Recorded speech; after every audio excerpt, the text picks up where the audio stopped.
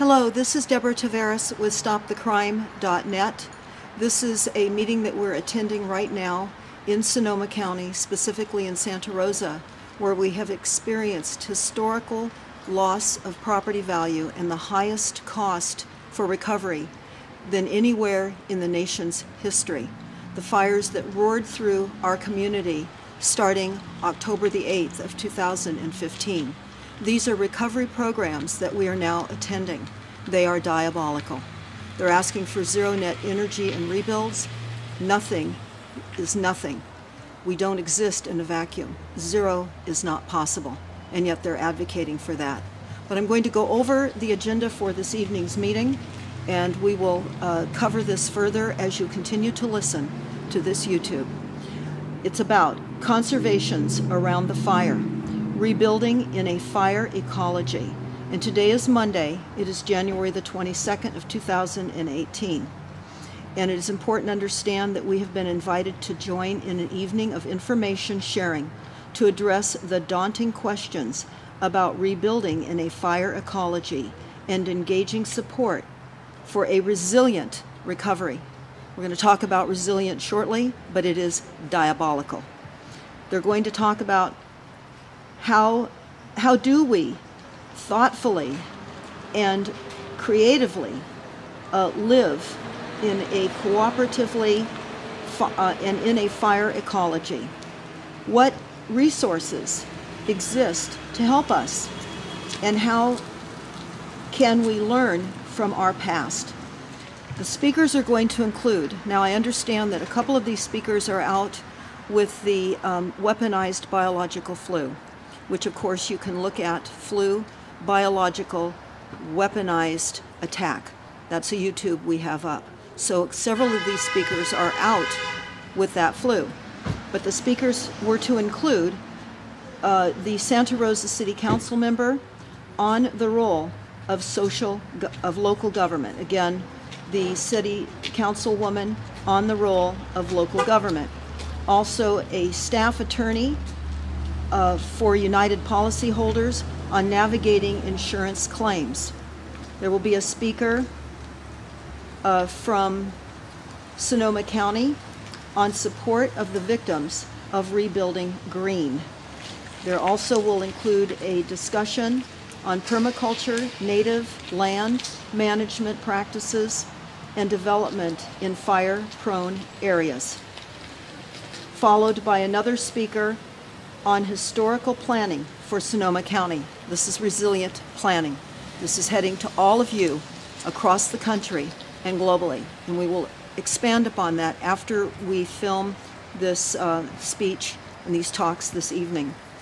There will also be a person from the Greenbelt Alliance on a resilient rebuild and recovery that reduces fire risk, and on ideal locations for new housing. Again, this is Deborah Tavares with StopTheCrime.net, reporting on the scene of another crime.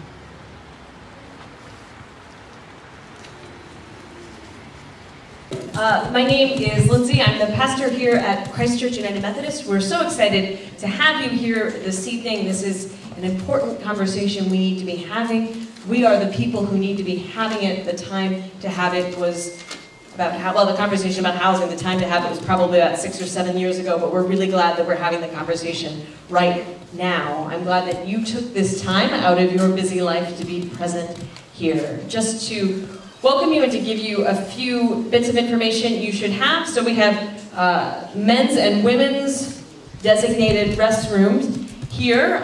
You'll go back and to the right.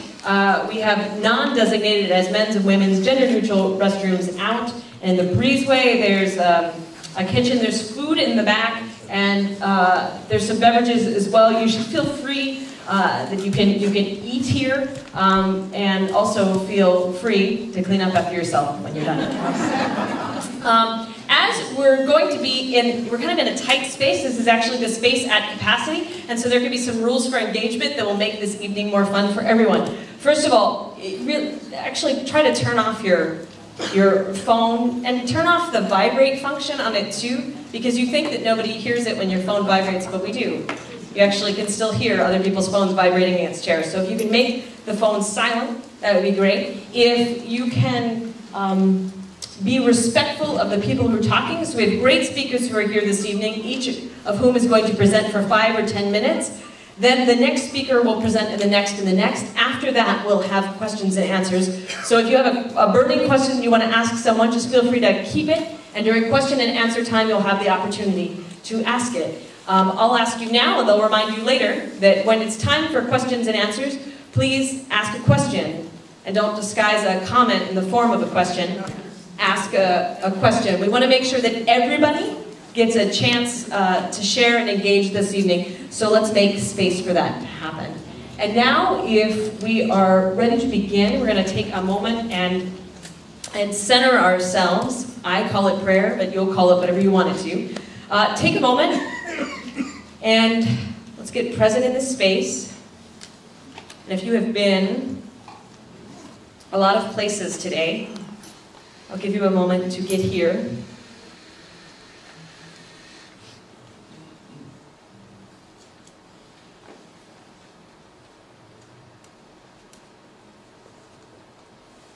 We'll take a moment to acknowledge that the ground that we're on does not belong to us.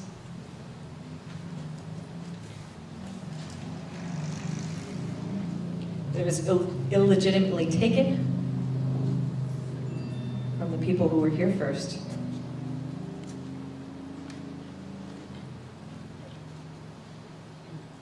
Take a moment to acknowledge that life is a gift, that all of creation is a gift to us,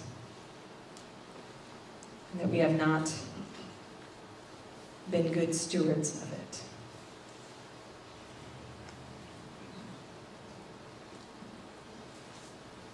So we open our hearts and our minds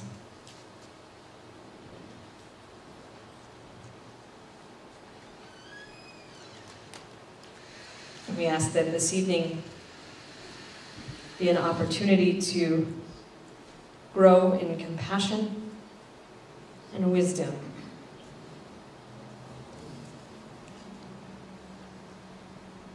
And we may be the people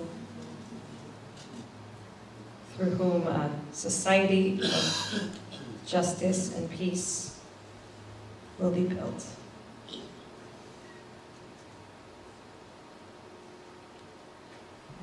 Amen.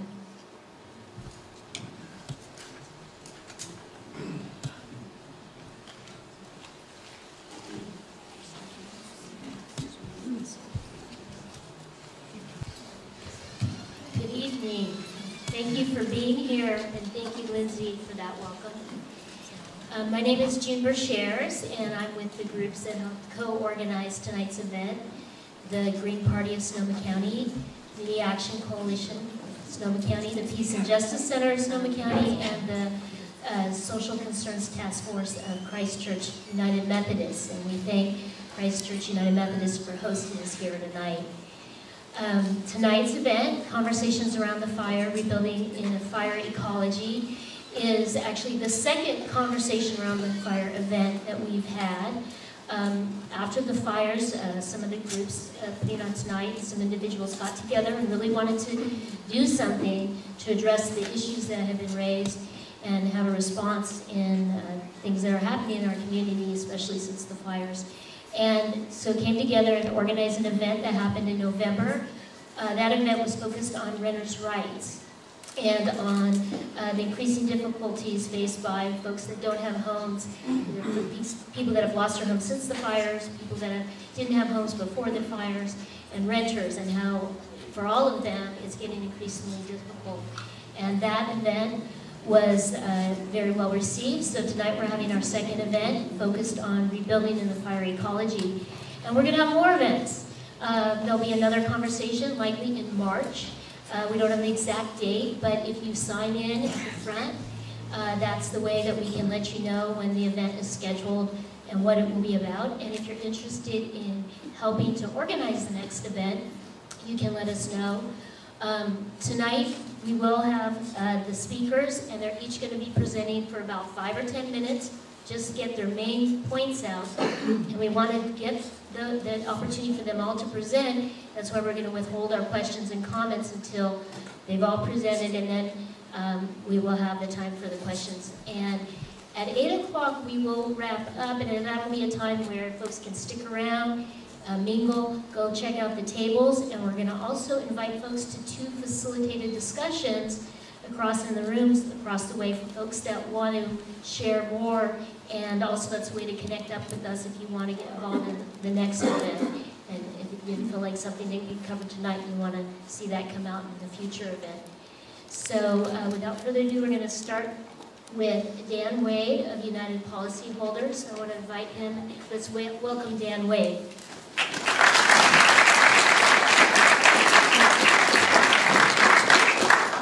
Hi there. Nope, not me. The other one, I think. That's you. That's me. Yeah. Rebuilding? Rebuilding? Rebuilding, yeah.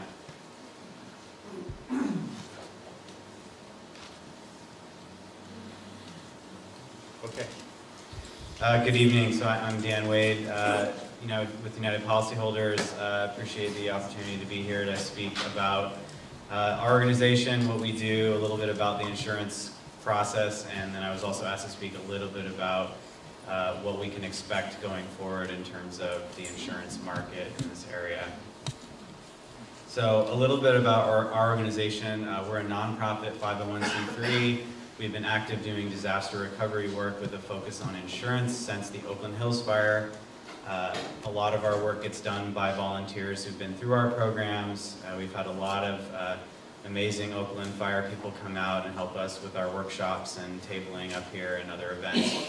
So I really want to thank them for paying it forward to the folks who are dealing with this unfortunate situation here. We also are lucky enough to have a lot of institutional knowledge on insurance. We have a lot of insurance attorneys and claim professionals who donate their expertise to us so that we can fulfill our mission of empowering the insured, being a useful voice and information resource for insurance consumers. Before I leave this slide, I do want to mention that we have a lot of great partners in the community, including everybody here tonight. But Legal Aid of Sonoma County, California Rural Legal Assistance, the City and County of Sonoma, or City of Sonoma and the City of Santa Rosa have all been great partners for us, and we really are thankful that we've been invited into the community to help. So we run 3 programs. Our Roadmap to Recovery program is the program that we are implementing here in Sonoma County. Our goal is to help people with insurance issues, to be a reliable information resource, to help people overcome obstacles and point them in the right direction if they need to find professional help. Our Roadmap to Preparedness program is something that we do when we're not actively responding to a disaster. Our message there is to promote resilience so that when people are in a situation like this, they are hopefully better prepared by having the right type of insurance coverage, hopefully not being underinsured. And then we also do a lot of advocacy work at the state level with the insurance commissioner, with regulators in other states, with legislators, taking the lessons that we learn in disasters and the problems that we identify and trying to fix them. So our Roadmap to Recovery program is pretty, it's multifaceted. Has anyone here been to one of our workshops in the community? Okay, so that's one of our programs is to do public town hall style workshops where we go through a curriculum, help people with insurance issues and give them kind of an orientation on the road to recovery.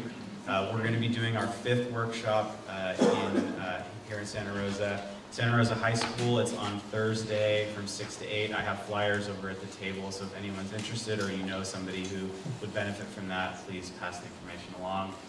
We also have a website, which is a library of samples and examples, all kinds of wisdom on the claim process. The website is uphelp.org. We have a North Bay Fire specific webpage there on the homepage where we're putting up notices, you know, everything that we learn, try to keep it updated as information becomes available.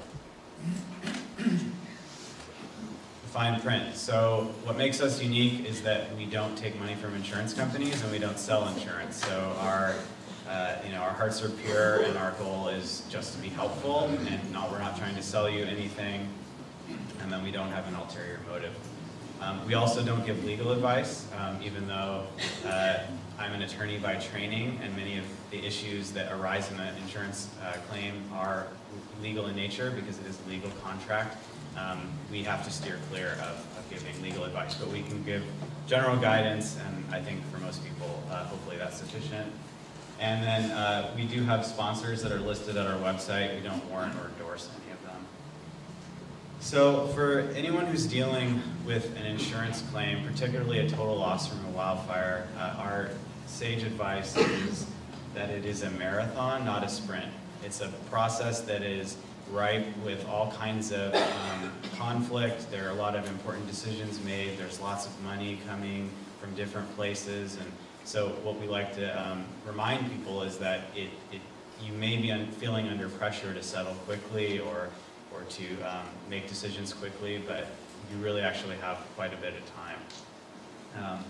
We also want people to understand that the insurance process is a business negotiation. It is not like the commercials that we're probably used to seeing. There's no magic wand. Things don't go back to normal in an instant. It's a very long, complicated process, and there's a lot of work that the individual homeowner or policyholder has to do in order to get paid.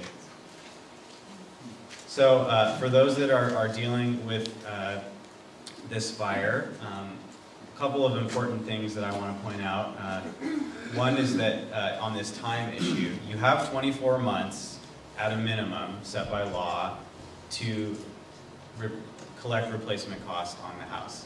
So that is probably not as much time as what a lot of people will need, but it is certainly a good sort of guidepost so that you don't feel like 3 months out from the fire you should be any farther along than you already are. And then you also have 2 months of the additional living expense coverage. So for those of you who are using that to live somewhere else while you're figuring out what to do or while your home is being rebuilt, the minimum standard set in law is that you get 24 months. I get this question a lot, and I think we're going to talk a bit about this throughout the night because of where some of the houses were located and where people might be in their lives and whether they really do want to go through rebuilding or if they want to rebuild somewhere else, they want to buy something else. California law doesn't allow people to collect their full insurance benefits and take them to a different place, and that's not something insurance companies want to volunteer. It takes some work, but it's something that I think is important, and it's I think, a popular discussion. Let's see here. Uh-oh, I think we're blocked here.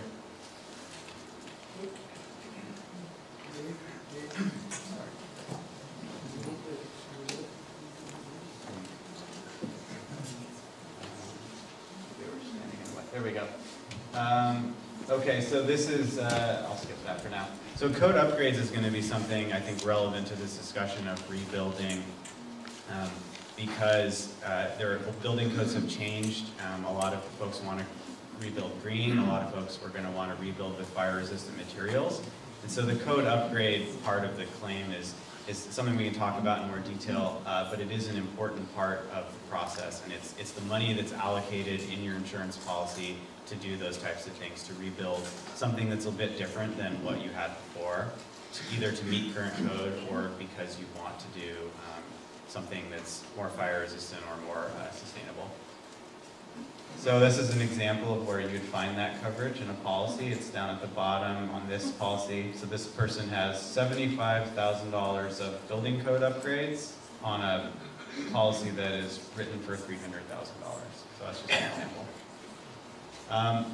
So for those that are in the negotiation process and trying to figure out how to connect all the buckets of coverage and get the maximized settlement, it's going to be very important to find professional help. I know that contractors and professionals are in short supply here, but that is probably the best way to maximize an insurance claim. And the reason for that is that the insurance company is going to give you something that's generated by their computer, and it may not account for all the things that you're entitled to, and it isn't going to be as flexible, I think, as many people want it to be. And the message here really is that when you're going through a claim, whether it's like your routine auto fender bender or building a house that's been totally destroyed from a wildfire, it is your job to prove it to the insurance company what you owe. So it does take some work, and that's what we're here to help you do. So I got to wrap up because I'm almost out of time here, but one of the issues that I've been getting asked a lot about is what are we going to do in the future? Are the insurance companies going to non-renew everybody? Is it going to be hard to buy insurance because we've had a tremendous wildfire here? The answer is, for the people that have been through the fire, they'll get one renewal at the next renewal. And the idea is that while the house is being rebuilt, you shouldn't have to be shopping around for insurance coverage. So that is one protection that exists for if you have lost your home. For the rest of us, you know, it's a difficult question. It's something that our organization is working on with the insurance commissioner, and there's some legislation introduced recently. But it remains to be seen, but we have some resources at our website that can help with that if that problem does arise. I'll just give you the URL one more time, and I'm out of time, so I'll be here to answer specific questions, and thanks for having me.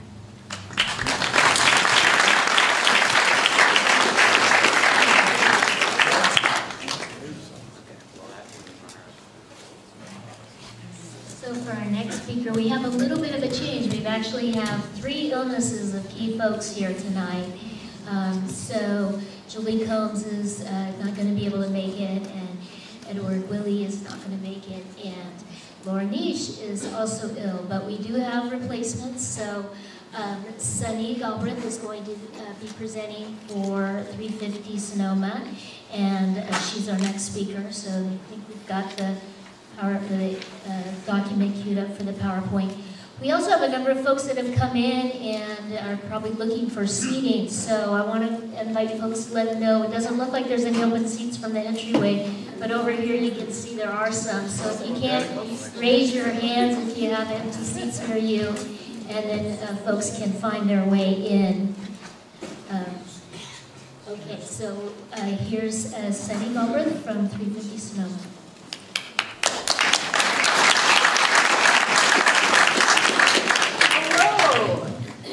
Found out I was speaking about an hour ago. I had to get my son set up with his homework and brush my hair and everything.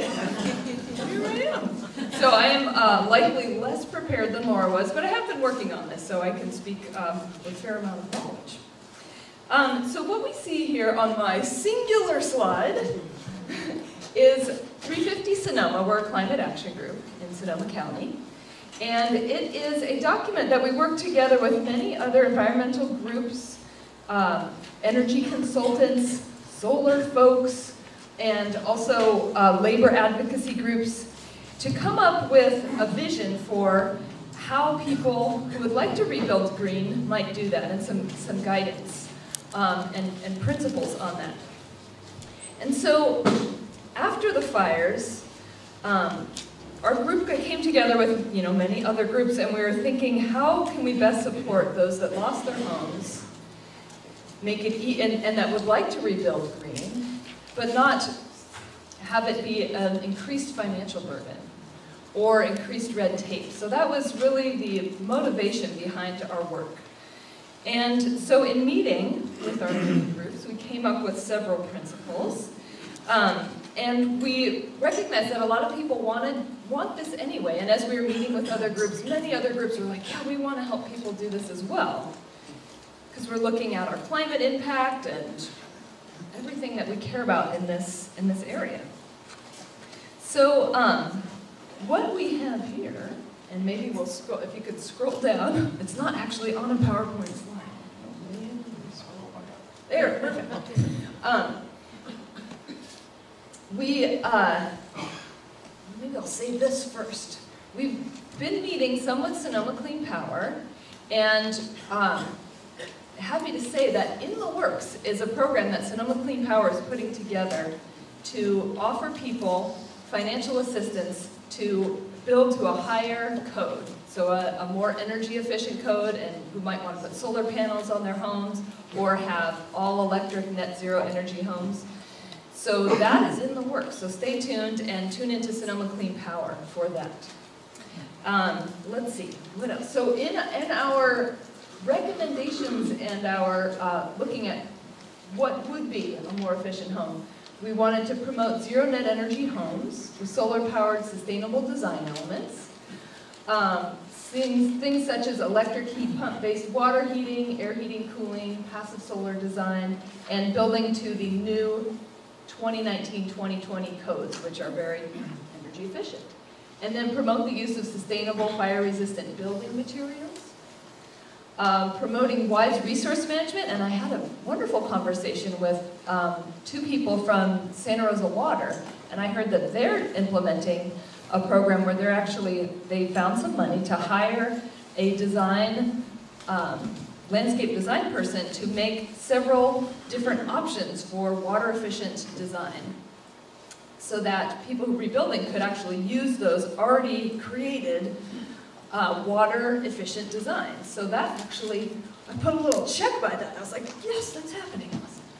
And then promoting sustainable communities, affordable housing. We've also been meeting quite a bit with labor groups, and I think Mara's going to talk later. And North Bay Jobs, so Mara's with North Bay Jobs with Justice, a number of labor and environmental groups, thinking how can we support the rebuild effort in a way that is also very good for our local workers and good for our local economy and builds the local economy and workers. So we're very much in support of that. And let's see what else I might have here. So yes, it's just our hope that our community can emerge from this crisis stronger than before and experience the benefits of increased infrastructure resilience to climate change that such green homes would bring, have a stronger local workforce, lower operating costs for homeowners. People that choose to rebuild green and get this financial incentive will also benefit in the future from lower energy bills and lower carbon emissions. So if we're looking at things that can make our area more resilient, we're contributing less greenhouse gases if we're supporting people in rebuilding green. And then lastly, a stronger and more resilient local economy. I think that's about everything. That I can.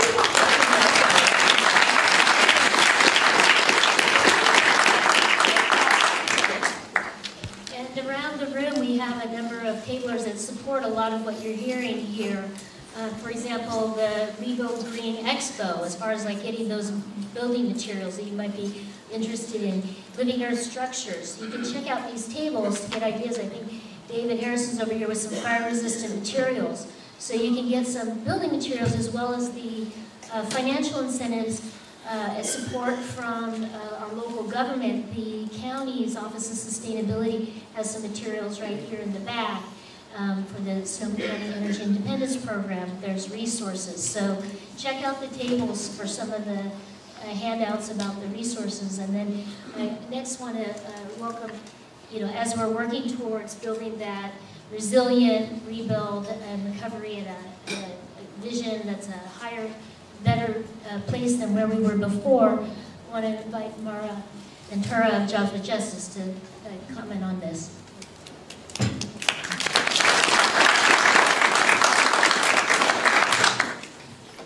Thank you. I don't have a nifty PowerPoint for you, so you'll just have to look at me.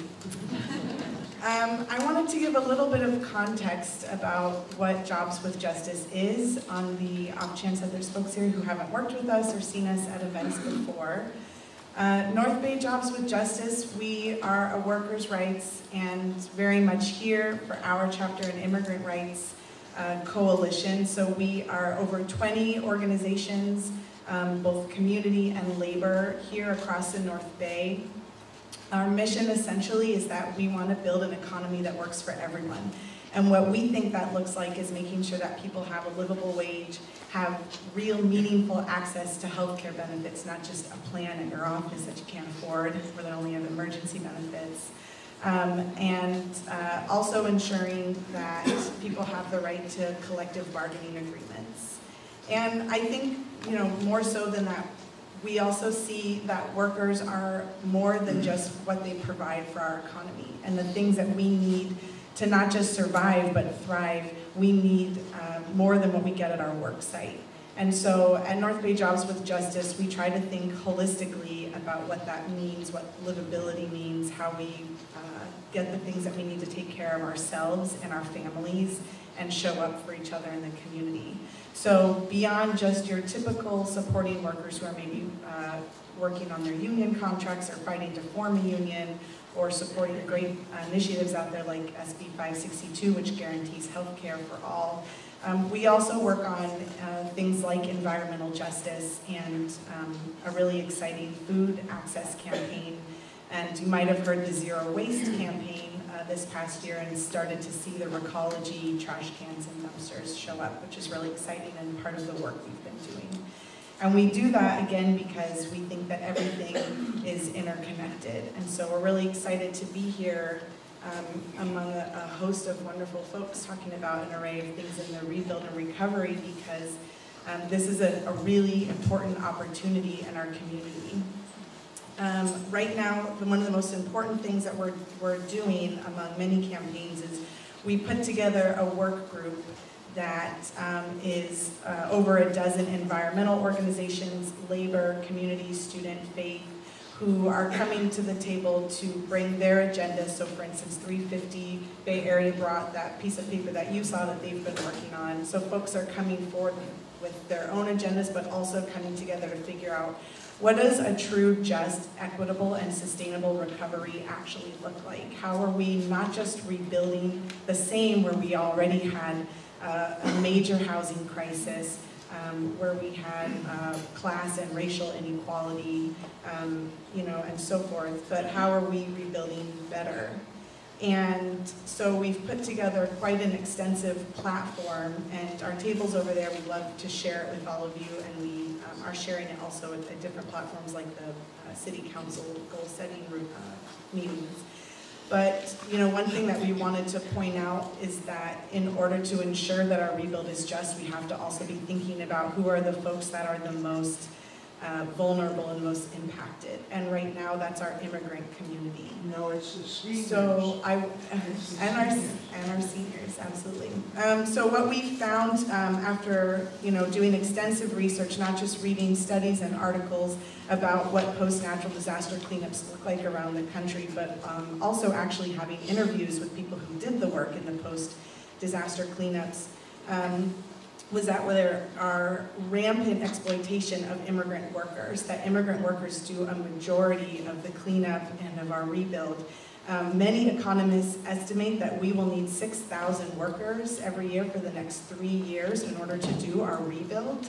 And hopefully you understand that that means that we have a pretty big labor shortage, and immigrant workers, and particularly undocumented workers, are going to be filling that. So I want to paint a picture of what post-natural disasters look like for those workers. In surveys of studies after Katrina, Hurricane Sandy, and now recently Harvey and Irma, 70 to 80% of respondents in random sampling said that they were never compensated for their wages.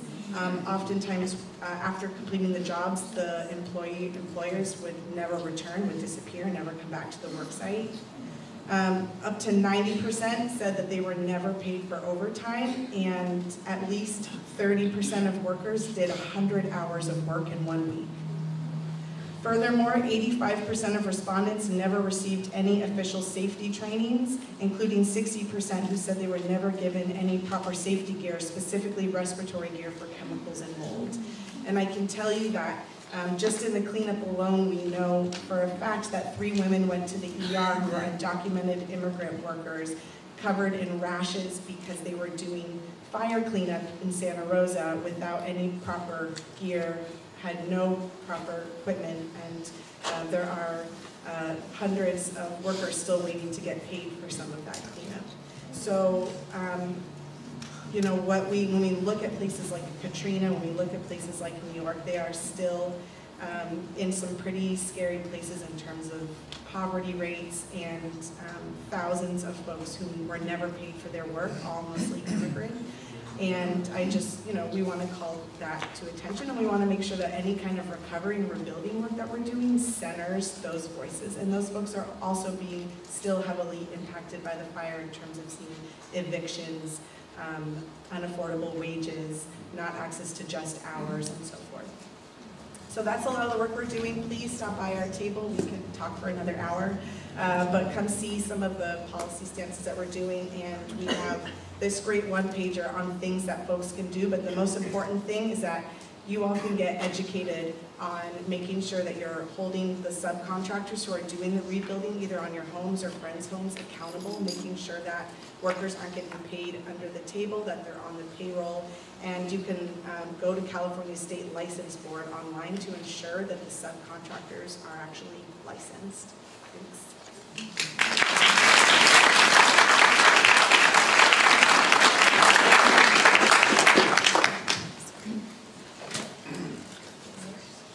So next we're going to hear from Ray Krause. He's a former environmental planner who worked for the County of Sonoma's planning department and has a lot of information to share. Thanks.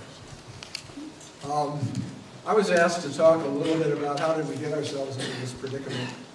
I guess it's with the idea that if we don't learn from history, we're bound to repeat it. And perhaps by looking at history, we can understand a bit about the tools by which land use decisions are made. Do we have the PowerPoint? What's the name of it? Planning? Can you speak into the microphone? Can't hear you. Sorry. Is that better? Yes. That's the one. So, the burning question is how did we end up building so many houses where they burned down? And I guess the dilemma is it possible to achieve the common good?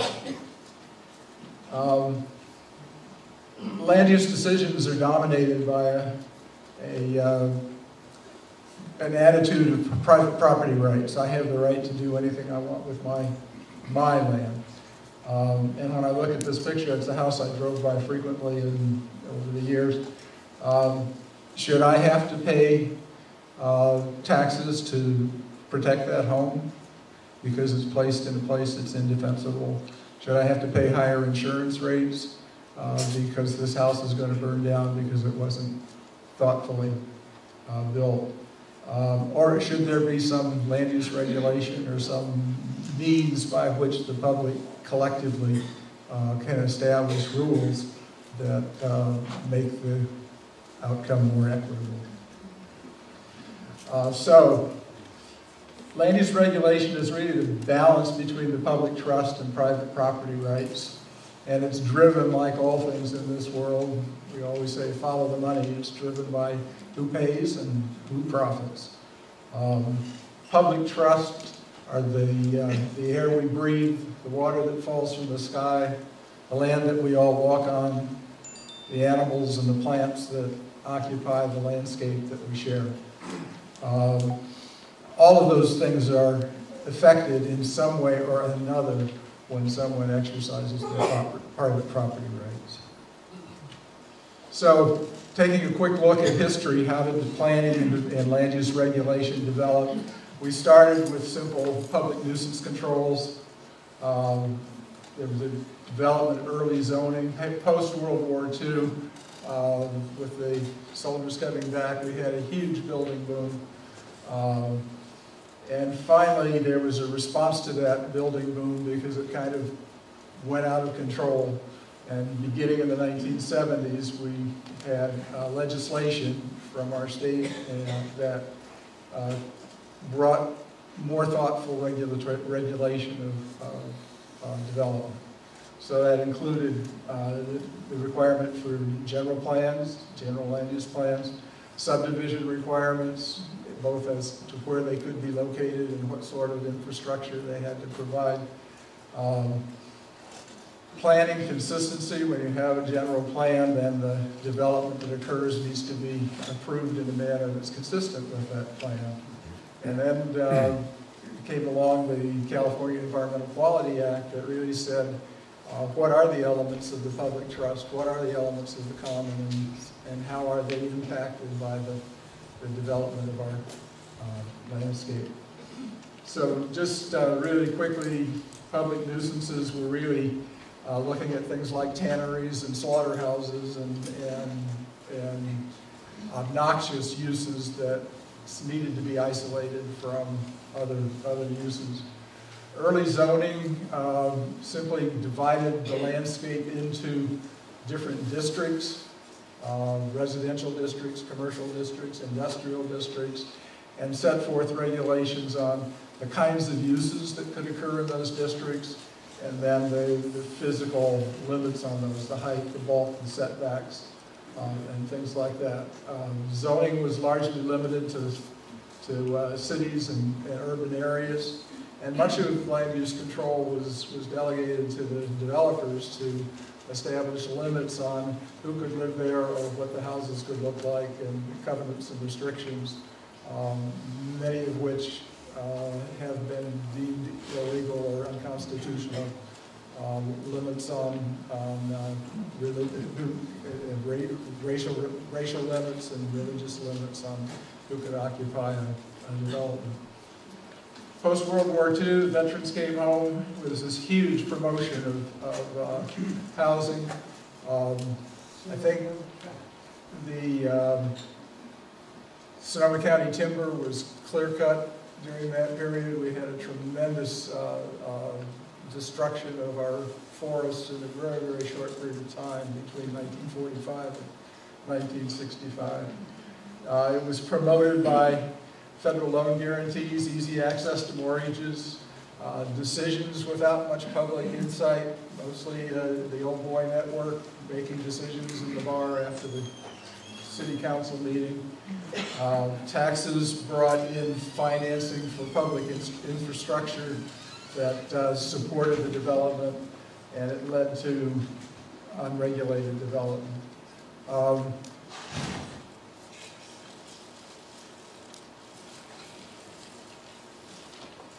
Some of the decisions in Sonoma County that came through that kind of regulated.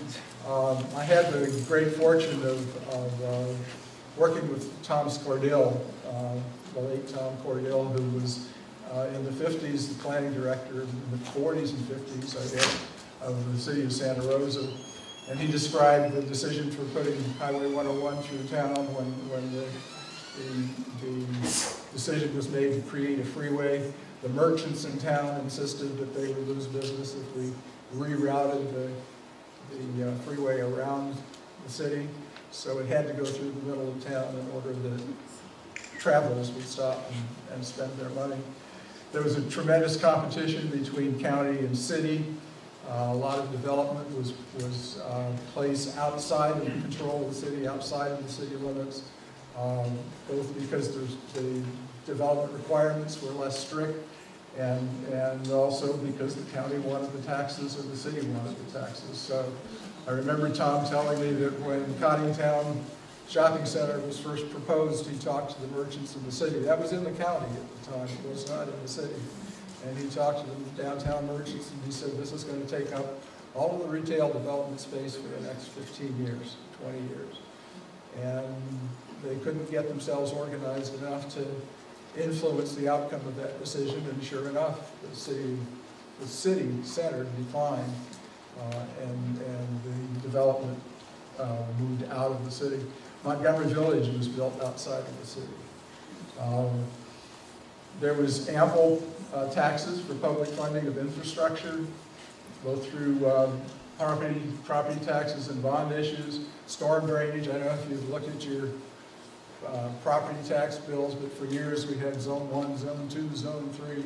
All of the storm drainage that supported the development of these subdivisions was paid for by the public, not by the developer. Spring Lake, this beautiful park that we love, paid for by the public, not to create a park, but to prevent Montgomery Village from flooding. So it's a flood retention basin. Warm Springs Dam is still on our taxes. So I think there's a failure to recognize that the value of property depends upon the public investment. Are we going to spend money to build roads, provide water, provide drainage, to develop sewers that will allow this property to be used in some way? And that's where the value comes. The value is not intrinsically in the property except for its ecological value. And we as citizens should have the opportunity to choose where we can invest in infrastructure most efficiently. Perhaps not in fire zones, perhaps not in flood zones, perhaps not on landslides. There are a lot of places where development has occurred where the public pays and the people that built the development profit. So when I came in 1970, 90% of Sonoma County was zoned unclassified, 1 acre minimum. So you could go to the county surveyor and file a map and break off a 1 acre lot anywhere you wanted to, and all you had to do was file a map. There were no infrastructure requirements, minor subdivisions. Anybody could split their property into 4 pieces so long as they were bigger than 1 acre. You didn't have to necessarily prove that there was water. You had to prove there was access. That was pretty much the limit. If you had a bigger parcel and wanted to make more lots, it was called a major subdivision. So here's some examples of what we got. This is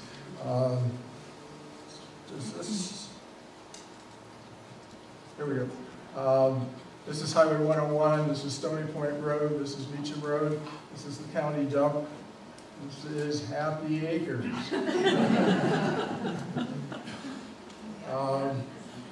This one is also interesting. This is Sonoma State, Petaluma Hill Road. This is the city of Roanoke Park that wasn't there when these parcels were developed. This is Cannon Manor. Both Happy Acres and Cannon Manor lacked sewer systems. They're individual wells, individual septic systems. When you flush your toilet, it ends up in your neighbor's sink.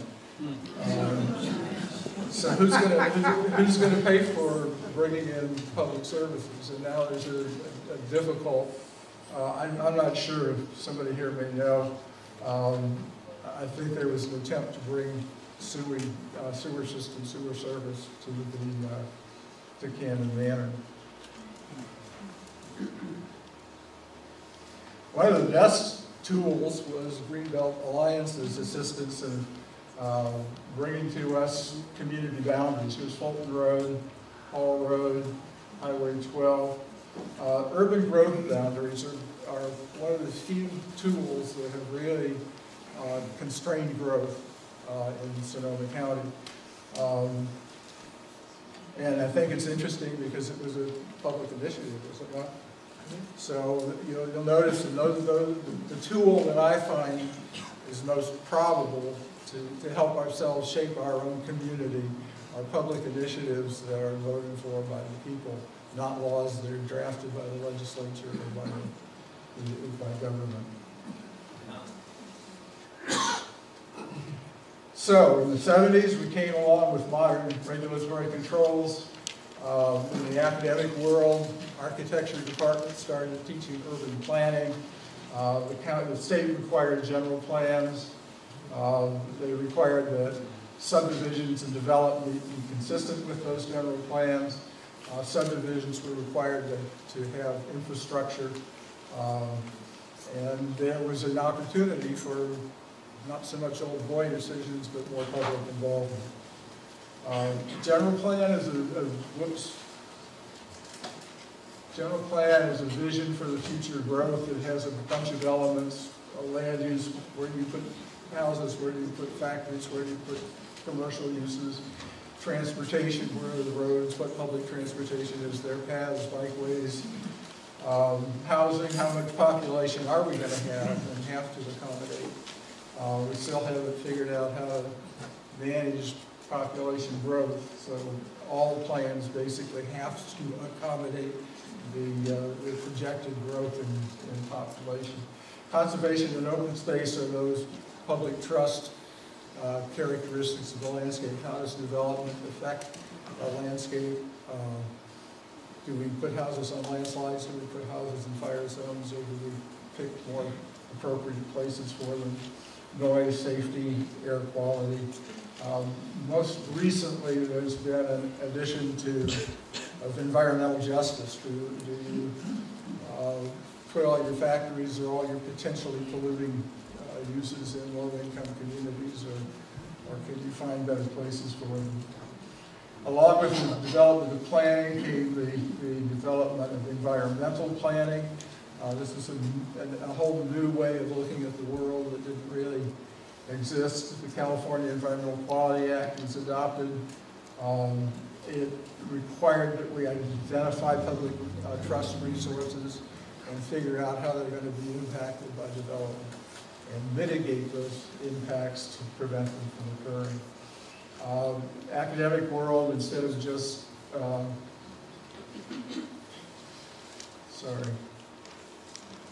instead of urban planning, as a part of architecture, began to take their environmentalists, their natural scientists, and involve them in planning decisions. CEQA required what's called maximum feasible mitigation. If you identify damages to the public trust resulting from a proposed project, the project is required to minimize or to mitigate those to the maximum feasible extent. One of the biggest things that came out of CEQA is the requirement for public notice and disclosure and a much greater level of public participation. When a project is first proposed, there's a scoping session where the public is invited to say, these are the things, these are the aspects of the public trust that we think are important to be considered as we promote this development. Another example of the public writing legislation is the Coastal Act. Along with urban boundaries, it's probably one of the greatest planning tools that we've ever had. And again, I think it's interesting to note that it was written by and promoted by and adopted by the citizens and not by government. And then, of course, at the same time, our favorite President Nixon was presided over the federal government's adoption of the Clean Water Act, Clean Air Act, the Rare and Endangered Species Act, and creation of the EPA. So all of a sudden, we had a whole lot of more new tools and different ways of managing them. So when I came to Sonoma County, there was an effort to build a general plan. There was a legal case in Mendocino County where a project was enjoined by court because they could not demonstrate that it was consistent with the general plan because the county didn't have a general plan. Well, this made a lot of cities and counties very nervous, and all of a sudden there was a whole new opportunity for employment for environmental planners up and down the state and the creation of a bunch of general plans.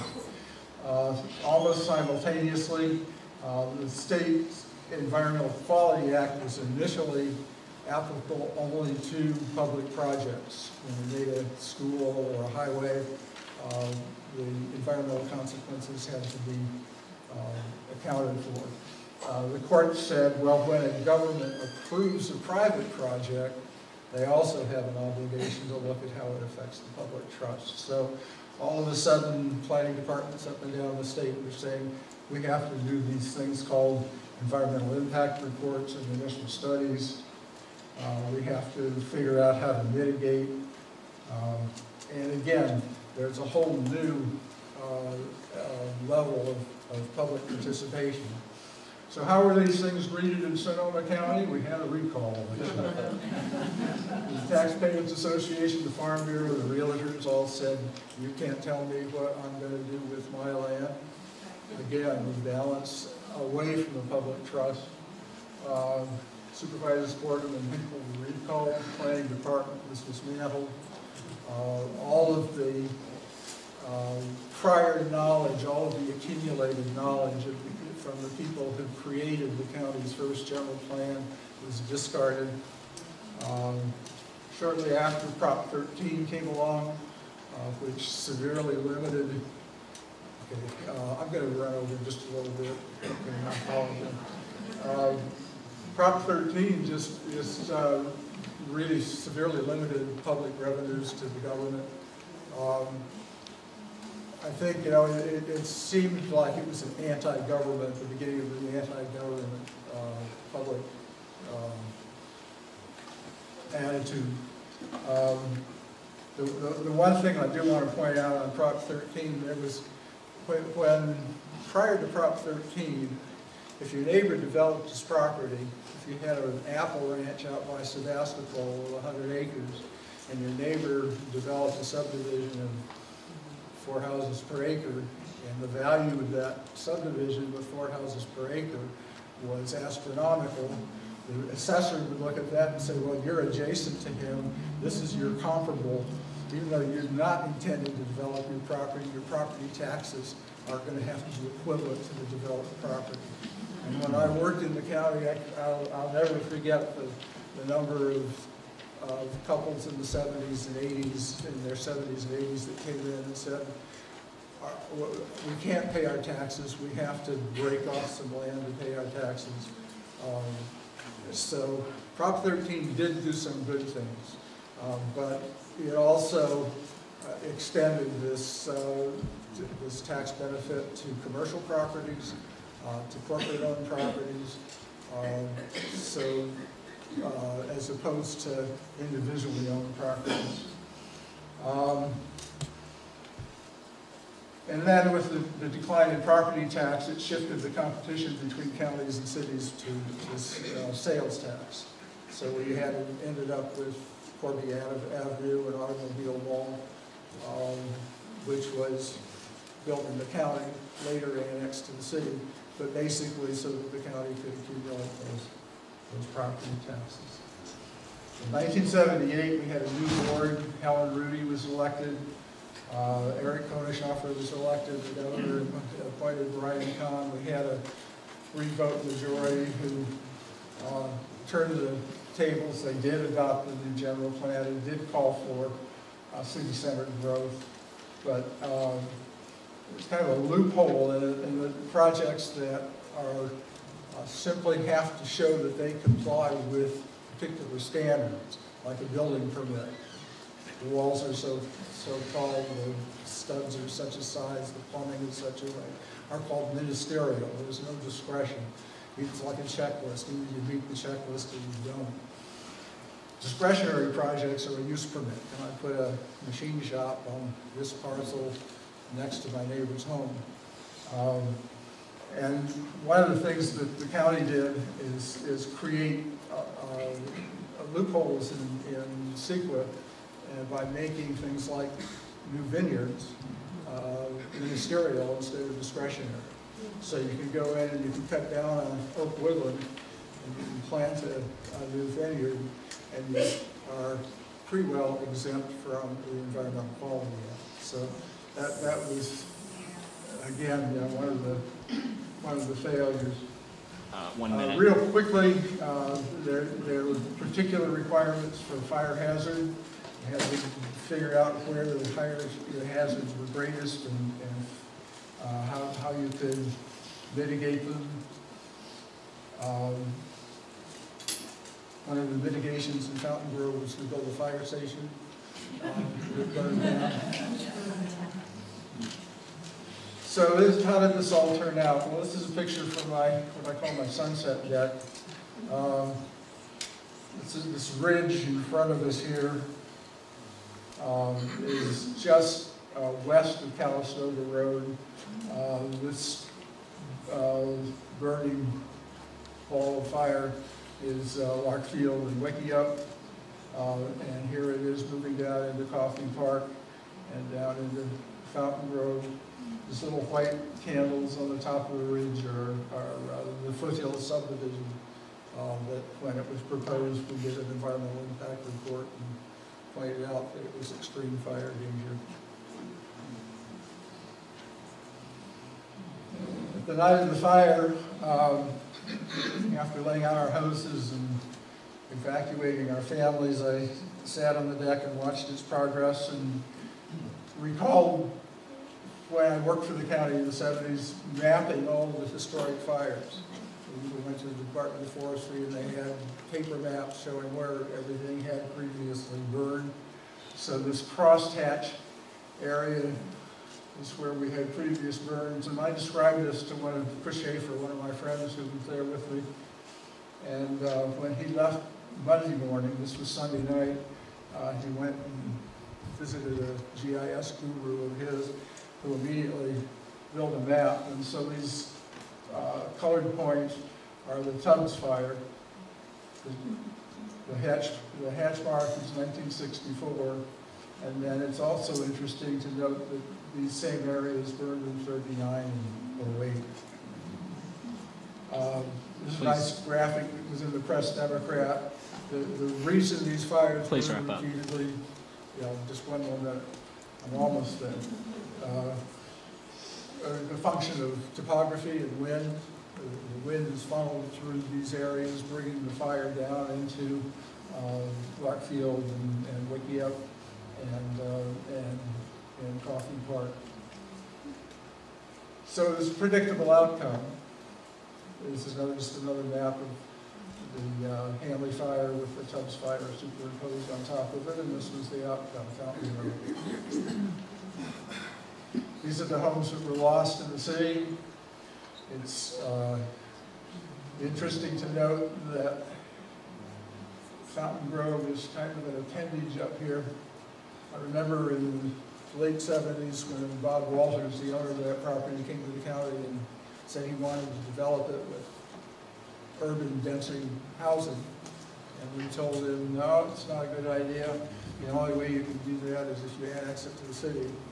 And lo and behold, 20 years later, the city annexed it. It's kind of a weird appendage. But the county wasn't wanting this. Here's Larkfield and Wickiup. Fire came down there and really hammered these areas, and here's Coffee Park. Lots of homes lost in the county. Most of these parcels were created before the county general plan. So when you get to how were these decisions made, I think it's an issue of who pays and who profits. Homeowners were not made whole. How many people here lost a home or lost a rental unit or were displaced? And how many of you are going to come out whole financially? So renters really get hammered.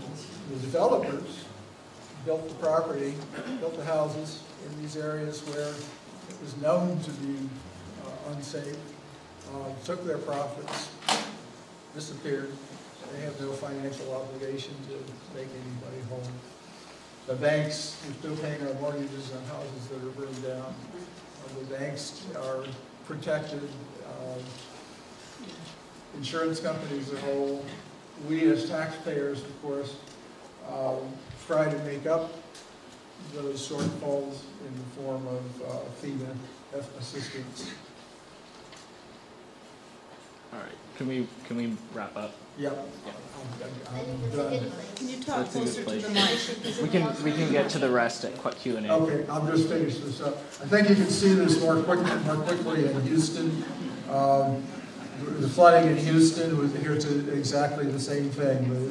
The homeowners are not made whole.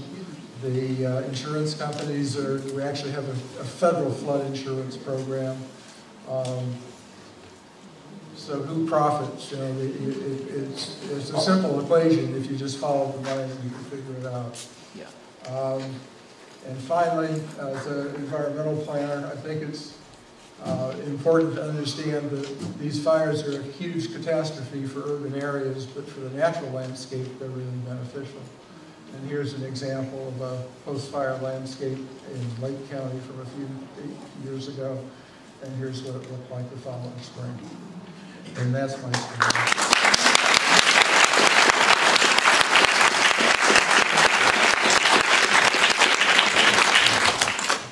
Thanks, Ray. And we had hoped to have Julie Combs here, but she was ill, to talk about the government role and a lot of that. But I think our next speaker, Terry Shore, has a lot of information that overlaps. And, you know, it really was a comment Julie Combs made that helped inspire some of tonight's themes, is when she was directing staff at a city council member meeting, besides helping to make the permitting process go well, saying for folks that want other options, that maybe don't want to go back to a spot that's been hit by fire over time, how are we supporting them to give them choices and options? And so that's part of what we wanted to do tonight, is to have people have resources so that you have more options and you have choices, and you can do more with more resources. So I just want to bring Terry Shore from Greenbelt Alliance up to present a few more bits of information, and then we're going to open it up to some questions and discussion, and we'll still have a good amount of time for that.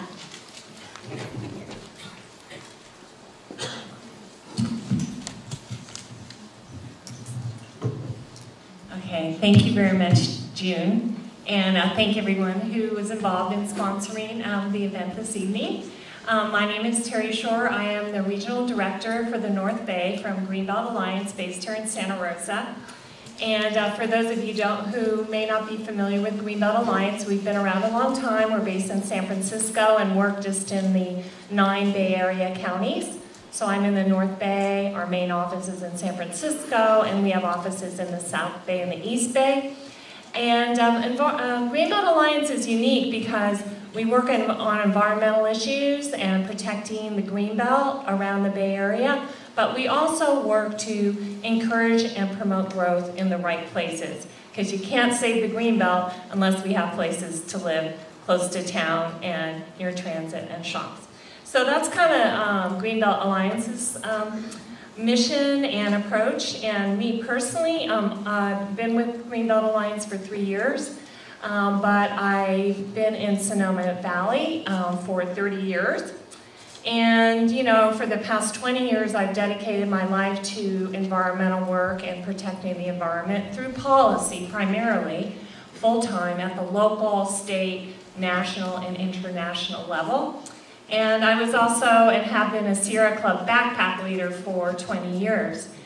Taking people out into the wilderness. And so the reason I bring that up is because, you know, I'm into policy, I'm into the outdoors, but people here in this room and in our community have all different types of expertise. Some are educators, some are focused on climate change, some are leaders in the labor movement, some are peace advocates. We need all of us. So I'm just thrilled to be here with the panel and with all of you so that we can move forward together. So I am going to talk about fire recovery and resiliency, mostly from a policy and planning perspective. There are really 2 big buckets, if you want to call it that, in that arena. One is the landscape and one is the built environment. I'm going to talk a little bit about the landscape, but mostly about the built environment and what's happening on the ground. So.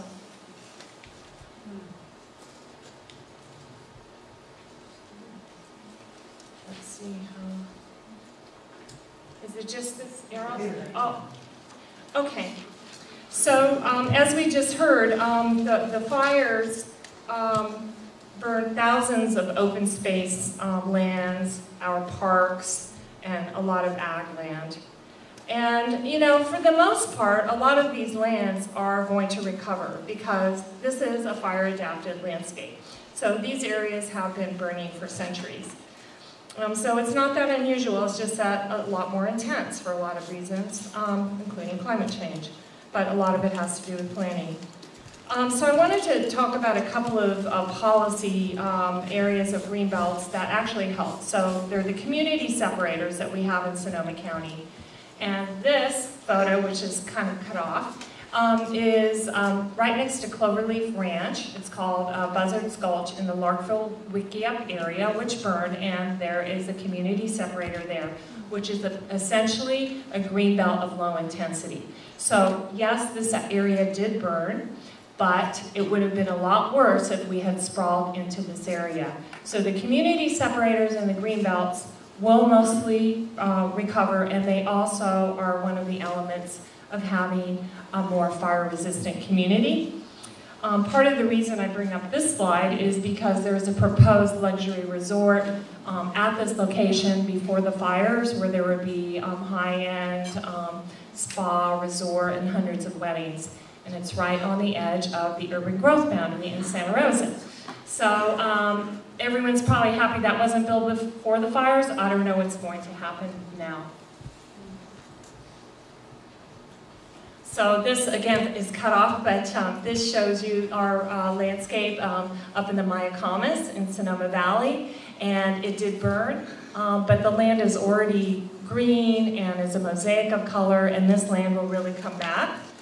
But one of the things we are talking about, relevant to what June just said, you know, maybe there are folks who live out in the hills. This is a protected area at Glen Oaks Ranch. But maybe there are folks who live up in the hills that lost their house that may want to move into the city center. So, you know, we're trying to develop some voluntary options and incentives, working with our elected leaders to explore some of these options. One of them potentially could be a transfer of development rights. So right now we have the open space district. We all pay a sales tax, and that purchases the development rights and conservation easements on farmland and large parcels throughout the county. There are about 100,000 acres protected. Well, what if we were able to purchase the development rights for somebody who's way out in the country? Either they can't rebuild, or they're not going to have enough money to rebuild, and we could fill that gap for them with the agreement that they're not going to develop anymore or subdivide anymore, and then put that, make that available to build in the city center and maybe provide incentives for higher density along the SMART train or something along those lines. So there would be a benefit of protecting open space. You would help the homeowner, or the homeowner might want to move into the city center. So maybe we just don't build there at all and we move it into the city center. So these are options that are still being developed, and they have been done in different parts of California. And so we're working on that particular concept right now. So one thing everyone should be aware of is that there was a large watershed collaborative, including Greenbelt Alliance and many other agencies and organizations led by the Open Space District. And tomorrow they will be presenting to the Board of Supervisors this pretty comprehensive plan for the natural landscapes and the many things that we can and do need to do to think about going forward to help our land recover, but also to think about the future and preventing it. So there's way too much for me to get into on this, and now I'm already down to 3 minutes. So I would urge you to go to the Board of Supervisors tomorrow if you want to learn more, or it is up on the website. So now talking about the burned areas, you know, we have Fountain Grove, which we already heard a bit about. So for recovery and rebuilding, we've got the burned areas like this in Fountain Grove.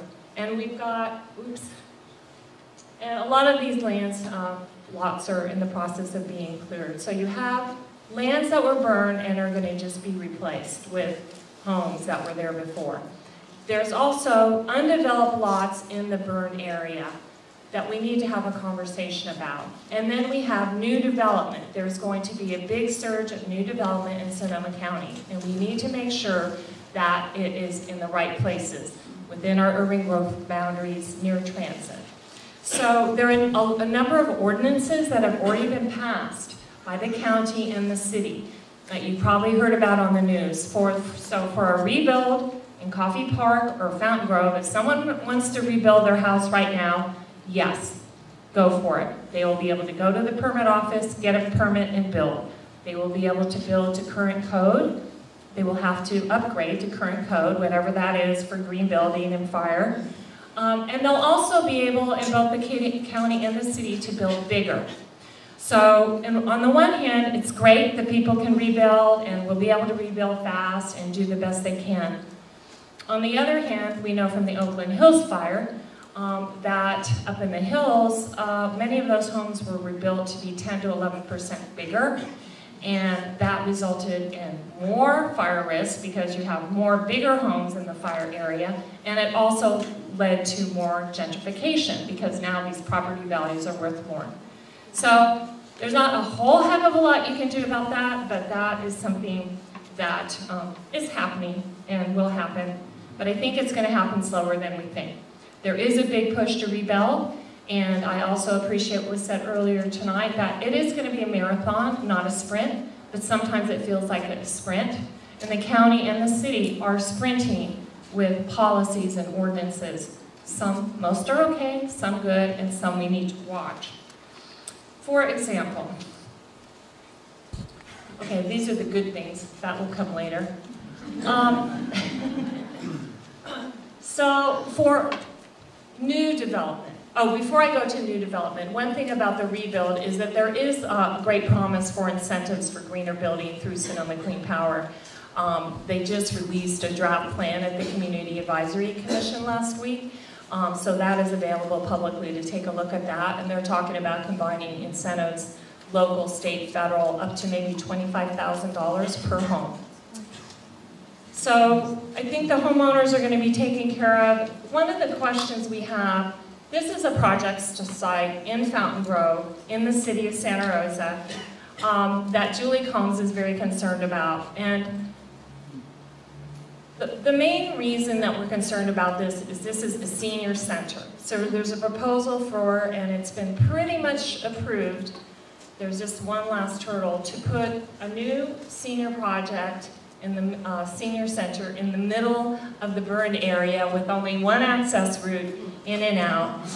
Really no changes to existing code because legally they only need to build to existing code. And so there was quite a discussion at the Planning Commission and the Design Review Commission, but there's been no real discussion at the City Council level as how we want to approach new development in the burned areas. So that's a very important discussion, and we're going to run out of time, so we can't get into it tonight. But tomorrow night at the Santa Rosa City Council, there is an item to agendize a discussion about new development in the burned areas, and that's thanks to Julie Combs and Chris Rogers and the mayor. So if you're interested in that subject right now, all they need to hear is, yes, we want you to have that discussion.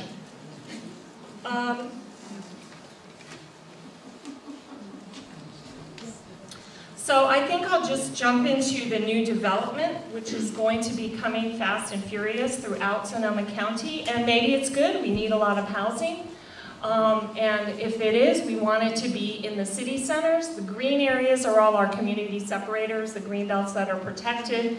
The ones in the middle, you can see Roner Park, Atati, Santa Rosa. The urban growth boundaries aren't on there, but that's where we want it. And we can think about for new development, do we want to, upgrade? Do we want them to use greener building? Do we want them to be close to transit? So we have an opportunity, I think, a lot more opportunity to provide input going forward than to have a lot of changes about in the burned areas, particularly for homes that will burn down. So the one of the things that I'm a little concerned about is this is the area around the airport called the and there's a plan, the airport-specific plan that is moving forward.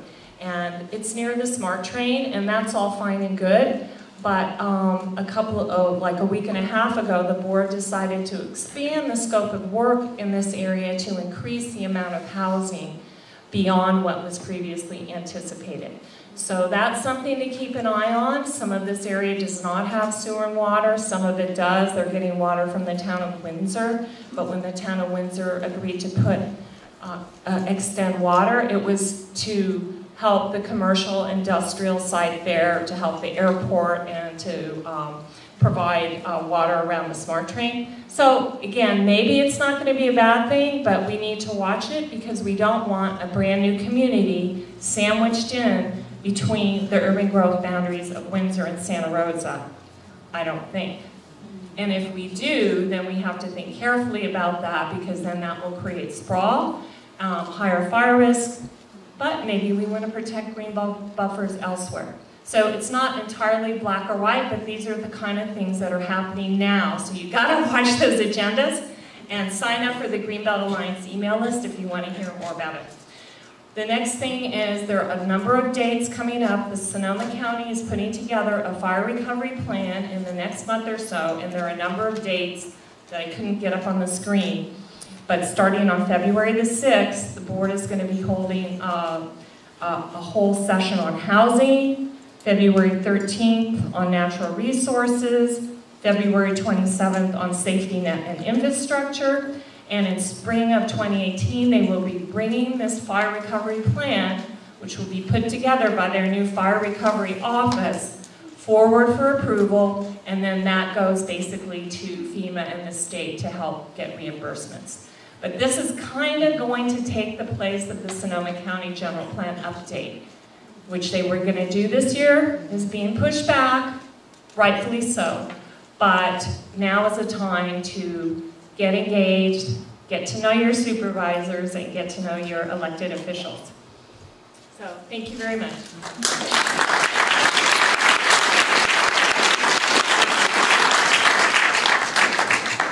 Great. So now comes the time for folks to ask questions, and if you have a question, if you come right here, go ahead and stand up and we'll do a line here. And if we have a lot of folks in line, then we'll probably need to limit it. I'm trying to turn this on. Is it working? Yeah.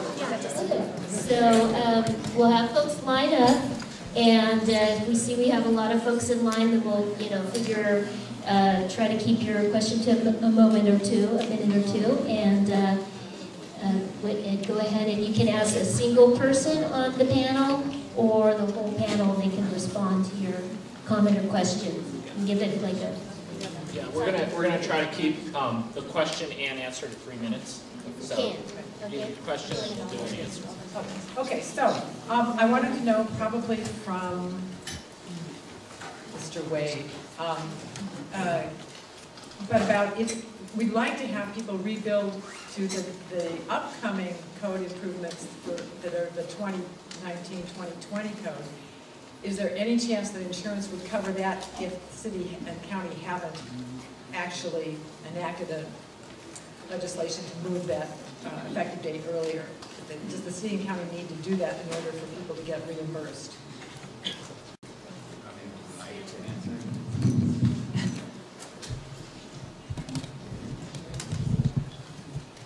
I don't know.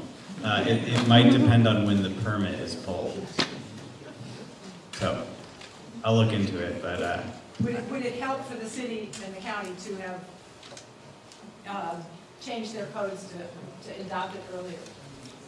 Well, it's going to be part of the negotiation, because the insurance company is going to say, we're only going to pay for what's the minimum that's required under the building codes. So it's part of the negotiation. You have to, whatever plan that you come up with your builder, if it includes, certain things, then it becomes part of the negotiation. But I don't know if I have a clear answer on that. We have a resort that's been in my family for 104 years. Speak into the microphone. I got it. And we're trying to make it more green and ecological with the rebuild. We were totally burned. And one of the things we're having great trouble with is we would like to promote and educate the public on incinerators and composting toilets, and we're getting nowhere with the county. How do we put more pressure to have this legalized in Sonoma County? We're in the county, not in the city.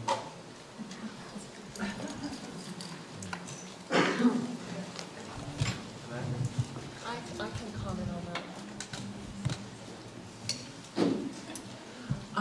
Sir, Terry Shore, Greenville Alliance. My understanding is the County of Sonoma has recently approved a pilot project or a test out at the Occidental Arts and Ecology Center for composting toilets, which has taken them years to get. So I would say that it's not going to happen anytime soon, but if the test project out there meets the county's health standards, then perhaps in the future it'll be easier to do, but right now you cannot do it. Why can't they become a test too? We can, but it's a lot of extra hoops, and as we're building, we're already encountering a ton of hoops. So I've just recently gotten in touch with the Board of Soups and Mike McGuire and seeing if we can't. Can't hear you. As was mentioned, the general plan update every 10 years is coming up, and Terry mentioned that it was a valuable tool. My question is, I think you were talking about the county because the city is very much trying to start a general plan update. And the city is, so my question is, don't you agree that our participation in the general plan update of the city of Santa Rosa to incorporate all the things we're talking about, taking it away from the city staff and making it a community-based general plan update is a good idea?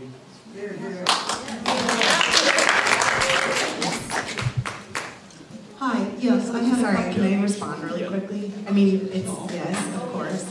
But I also just wanted to add from the perspective of labor and immigrant rights, as we talked about tonight, that I have been really unpleasantly surprised to see how much of the fire recovery conversation, particularly among like building a plan of among our elected officials, is void of talking about the economic recovery and ensuring that we aren't creating sub-poverty wage jobs in all of the jobs that are coming from the rebuild and recovery, and being thoughtful about how many undocumented immigrants in our community are falling through the cracks of receiving aid, receiving support, and now even being able to stay in their homes as there are now waves of evictions because our housing crisis, went from insane to extreme. So just wanted to also point out that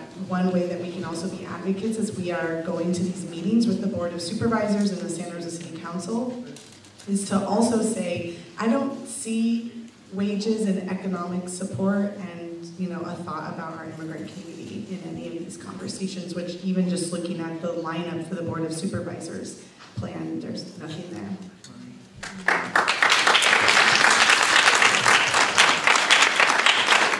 Hi, thank you. I had a couple of questions. First, regarding the insurance and understanding that people that currently have coverage can keep their policy while they are building. But I'm understanding from the law firms that are suing PG&E that they're going to start suing and including the slide in property values where many people will not be able to get insurance, potentially if they need additional funds to rebuild because their policies are not enough. So they may not be able to rebuild just because of the inability to get coverage. That's one question. The next question was about zero net energy. There is no such thing as zero, and the Department of Energy has said that. And my next question is, in the open space protected areas, are there property taxes paid as revenue to help support the open space areas? So I have 3 questions. Thank you. Well, on the insurance issue, so yeah, the underinsurance is already revealing itself to be a big issue here, as it tends to be after many wildfires. But there are, and that's one of the, I think, appeals of the private litigation that's going on, is a gap filler for folks that are underinsured. FEMA assistance, Small Business Association loans, that there's ways to create something, but it's true that many people will probably not be whole. That's, I think, a slightly separate issue from what insurance companies are going to do in this area once things kind of normalize again, and whether there are going to be, insurance companies that completely pull out of the area, and that it's going to be more difficult for people to find coverage. And it's likely that will occur, but the Department of Insurance and legislators and our organization, we're working to try to keep the market from contracting in that way, but it has happened already in areas where there have been wildfires, so it's something to to be aware of. But hopefully by the time that starts to happen, we will have come to some sort of solution. Zero waste, zero net energy. Property taxes collected on conservation easements and privately held properties. Louder in the microphone. So it depends what kind of open space you're talking about. I mean, you're just talking about a conservation easement. The land trust and the easements. Right, well, it depends if the person, like if they buy it outright, so if the Sonoma Land Trust or the Open Space District outright buys the land, no, I wouldn't think there would be any property taxes because it would be owned by the government. If you buy an easement, if the county or the land trust or someone buys the easement, you're basically buying the development rights for that piece of property. So the private property owner would continue to pay property taxes, but it would be relative to the value or the assessment of the property after those development rights have been removed. So they would be less, basically.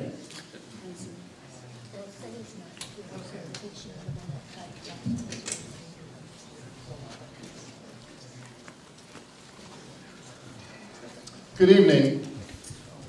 I love you all. Get to the question. I have a few thoughts that I hope that you'll respond to.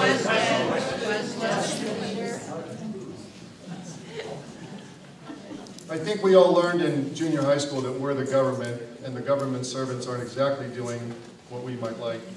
I'd like to offer, for anybody that's interested, I have a flyer on living cactus fences, which the supervisors had me put one in at the fairgrounds 3 years ago. They are a firewall, a food source, an erosion control, and much more, and they're really quite nice. The thoughts that I was putting together is, and I'm concerned about is, I heard that there's 5,000 homes that are scheduled to be built in Santa Rosa, but that they signed an agreement that they're going to be all non-local, out-of-state, and even possibly non-Americans contracted to build these 5,000 homes. So you can respond to that one. I got two more things, and one is, let's see, yeah, PG&E really has been set up to be dissolved, and that started in San Bruno. And it's happening here. They had nothing to do with these fires. And one question I guess I'd like to ask is, if you've ever heard of stopthecrime.net, it's probably one of the best sites on the internet regarding this topic, and I'd sure like to see the owner of stopthecrime.net hold her own meeting like this so that other people can speak in more detail about serious concerns. And I'll finish by telling you that we all remember Ron Reagan and the Star Wars program, and that was supposed to be laser weaponized satellites to take out incoming bomb assaults. But instead, they have lasered our homes on behalf of Agenda 21, which is quite simply a military assault. And so, the last thing is, the question is, does an assault by the military complex, when does it become a coup? It becomes a coup when we pretend that we don't know what's really going on or ignoring the facts. Thank you.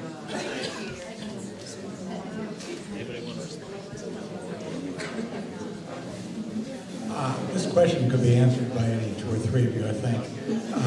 I've approached the county and the city on multiple occasions now in public and by letter, asking them if they're keeping track of their difference between what they get in permit fees and property taxes and the cost of public infrastructure.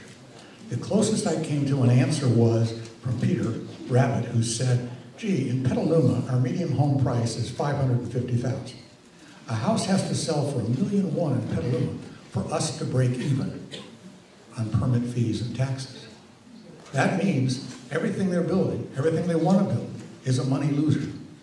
And what Mr. Krause had to say about the best things that happen through citizen action, not because we're waiting on the city council or the county. And I don't think these people are evil. I just think with Citizens United and the money that goes into it, people are electing people who are serving the developers, not the public. So if any of you know, who in the county government or the city government is keeping track of the potential costs of all their decisions. Can anybody have a tally for that? I'd love to find it. Thank you. I get, you know, with Prop 13, where we used to pay for infrastructure from our property taxes, with the reduction in property taxes, those costs were shifted to the home buyer. So the last I heard, I think that there's a $50,000 or $60,000 cost just to draw a permit before you pay to build a house, to pay for things like parks and schools and infrastructure. So The answer to that is no. No one's keeping track because it's off by 2 to 1. yeah, I think there's a general acknowledgement that residential development does not pay for itself, that the cost of city services, of urban services, exceeds the revenue from the taxes. And that's why we see such a push for commercial and sales tax providing uses. If anybody has the answer to my question, I'd love to hear it. Yeah, I do. Okay, we'll take a few more questions. At 8 o'clock, we're going to break into the breakout sessions and the networking, and people can ask the speakers one-on-one if you have a follow-up at that point. Hi, I've been involved with non-toxic building for 20 years. A lot of the materials that I promote and have promoted are not coded yet. So one of the questions I had is I have been in connection in Sonoma County with brilliant minds, designers, contractors, architects, and it seems like the city council is not willing to ask what kind of information do we have to give. So I'm asking who I could talk to start that process. The second question I have is is there any mandatory granny units set up so when these buildings get built that the residents will have a secondary income and a place for students, immigrants, seniors to live. So is there anything in the general plan or in the city council agenda at this point that is doing that?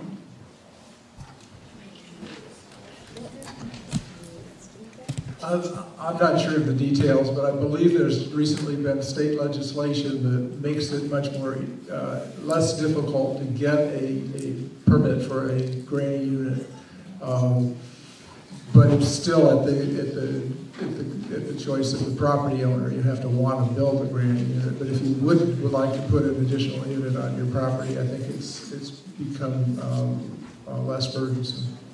It's an insurance problem now. That's correct, and some of the urgency ordinances have streamlined permitting for ADUs and reduced or waived some of the fees, so in Sonoma County and the city both. There's a lot of, there's no mandates, but there are incentives to do it. And when it comes to green building, there are no mandates other than code. But as we mentioned earlier, Sonoma Clean Power is looking for incentives, particularly in the burned areas, and I think as we move along toward the next level of energy efficiency and green building, it will ramp up. So you need to talk to your elected officials and people in the green building community who are, working with them. Have you reached out to Conservation Action? Conservation Action is actually working with Sonoma Clean Power to help figure out what those incentives could look like. And I think they're actually probably a great, they're one of our longest standing environmental. There's totally fireproof building materials that are not being used. And I'm concerned that they're going to be basically... Can you have the mic, please? There's fire resistant, fireproof building materials that can be used for probably a little bit more money, but not that much more. And I don't see that the city council is basically saying, okay, if you're rebuilding, you must use these or at least support that process in some way. Yeah, So that's correct. not They're- rebuilding. They're just requiring whatever is required under current code. And why is that? We're out of time. So, want to just let the last two people go? Yeah, and then we're gonna, you can stick around and talk to folks individually at the tables, and then there are gonna be 2 facilitated conversations across the hall. We'll announce that, but these are the last 2. We'll make it quick, and then we'll break up for networking. Can I hold it? Yeah, I'm okay. Can I hold it? Yeah, thank you. My name is Moshe Shafrir, I'm an architect. I developed the concept of fire-resisting home. Here is a diagram how fire attacks the house. How most houses were burned through the attic, through the crawl space, or embers falling on the roof, igniting a petroleum-made roof. Now, the building code addresses fire that starts inside the house and preventing the fire from expanding to a neighboring house. The building code doesn't address line of fire attacking 40 houses at once. So I hope the building departments, the planning departments start thinking about it. I'm already in business for 36 years doing architecture. But I know the building code doesn't address the issues that were shown happening in the current fires. I live and practice architecture in Hillsburg. My home was closed. It was a miracle. There was no wind, so we survived. But I believe there's a different way to build houses. On Facebook, it was in Coffee Park, the first house was built, and I looked, it was a matchbox fire trap. The same way, more combustible than before. The older houses had dense wood, old growth wood. Now we use particle board that is 30% glue petroleum product. Particle board is very combustible. It's cheap, but burns much better than the previous houses that were built. So anybody who wants to build, talk to me if you want to be safe and not to build again. Yes, it's more expensive, but it's more expensive to be built again. So it's a way to build houses in, I would say, fire-resisting construction. There is no fireproof construction. There is fire-resistant construction. What's Thank your you. phone number? This is a statement, not a question. Please pay attention. Thank you. Phone number. You can just go and ask him. Go on over and give her your phone number. So yeah, just also wanted to direct folks, if you want his phone number, come and get it from him. We're about to break. Just wanted, if there's a lot of information about materials and all that, there is this event February 23rd. Lots of different folks with different materials and ideas, and you can get a lot of resources there. So it's at the table back here, February 23rd at the Veterans Hall. Okay. Hi, thank you. I do have a question.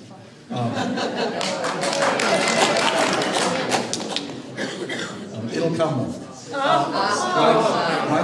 One question I'm going to start out with actually is the question from an inconvenient sequel is, what are you going to do now that you know? Okay, because this was one of the greatest, or worst environmental events in the history of the world, from the standpoint of the size of the fire and of the amount of fire and the cost and everything. So that's the question. But I'm also going to point out is that the general plan updates by law must be done when necessary. One of the elements is a fire mitigation plan within the safety. And it was left to the individual landowners. The entirety of the fire mitigation and the safety was left to the individuals, just like the architect said. It's a fire is going to burn from the inside out, and we're going to protect the house, and that's going to protect the house next to it. No, this was a wall of fire that came across. And that's the purview of civil engineers. And I'm a civil engineer, and that's what we do. And the civil engineer is required to be the head of every single department in every single city and every single department across the state of California. Why? For this reason, to coordinate all the types of information. And it's not being done, so it's a violation of state law in every situation. Now they have the Office of Resiliency, brand new. Who's in charge? Civil engineer? No.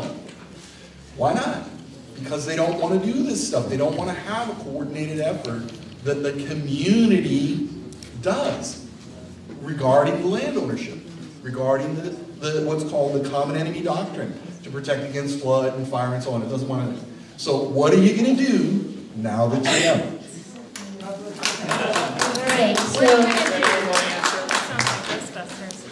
All right, so we're right at the 8 o'clock mark, which is when we actually wanted to be able to have some time for folks to visit the tables.